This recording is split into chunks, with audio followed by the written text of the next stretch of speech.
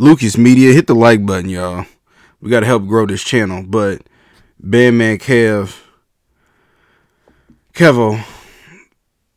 son, unfortunately, was deleted last night in Kalamazoo, Michigan. And I got a lot of people from Michigan, Kalamazoo, and they're saying that it happened on the south side. But his son was only 15 years old. We don't know what's going on. Bandman Kevo said he don't know what's going on, but he's offering a reward. I heard it was up to $100,000 for any information of what happened with his son.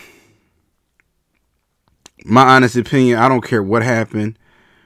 No young man or person in general should be losing their life. This young man was only 15 years old, still a child. I got a son that's 15 years old, and honestly, you haven't done nothing at that age. Not old enough to drive, not old enough to vote, not old enough to really get a job, and you know you can't do nothing at that age. And it's unfortunate that we keep going through this every time, where you see a young black man losing his life, and really black kids as well. And it's just a normal everyday thing in our community. It's like, I don't know, it's almost like going to Chick-fil-A or something. Like it's just normal. You know, I wake up, people wake up in the morning, go to Chick-fil-A or go to their favorite breakfast spot. That's how it is with these young black boys and men losing their life. I hate that for Bandman Kevo. No parent should ever have to bury their child for some senseless shootings. We got to learn to start putting the guns down. Me and one of my homeboys was talking about this not too long ago. It's wild because back in the day, whenever there was fights, yeah, you fight it out, but nobody thought about shooting. Now that's the first thing that happens. And it's like, just like the young brothers shot up the Kansas City Day Parade shooting. It's like, how did it get so bad that you see somebody and you open fire amongst a group of people? Everybody see you. There's cameras everywhere.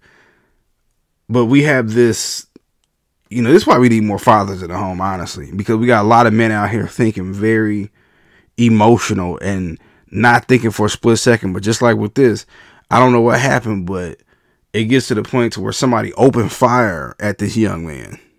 Or it could have been at somebody else and hit this young man. And it's like, for what?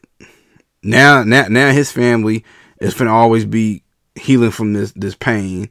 He gone. Whoever did it, they're gonna get caught at some point.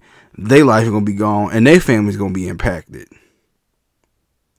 It's sad, man. It's really sad. Even in our community, or our quote unquote hip hop community, look how many artists have lost their lives. Look at the Chicago drill era. Look at the last, I would say, 5 years. And some of them, even outside the drill era, but just some of the artists have been getting deleted on camera. You remember what they did to Nipsey? On camera. It was some footage or whatever. Like, it's senseless. We didn't got to the point to where in our community, we shooting first. Then we might ask questions later, but then is it worth it when you sitting in a cell? Just like the O Block 6 or whatever. All of them, and I'm going to keep saying this, they talking about, Muwap talking about he on appeals. Dude, you got less than a 9% chance. You finna be sitting in a jail cell the size of a closet the rest of your life. Is it worth it, y'all? I get it. You know, you see somebody, y'all get into it, but man, put the guns down. For real. But I just want to get my quick thoughts about it, man. Prayers to Bandman Kevo, man. Some condolences. What y'all think?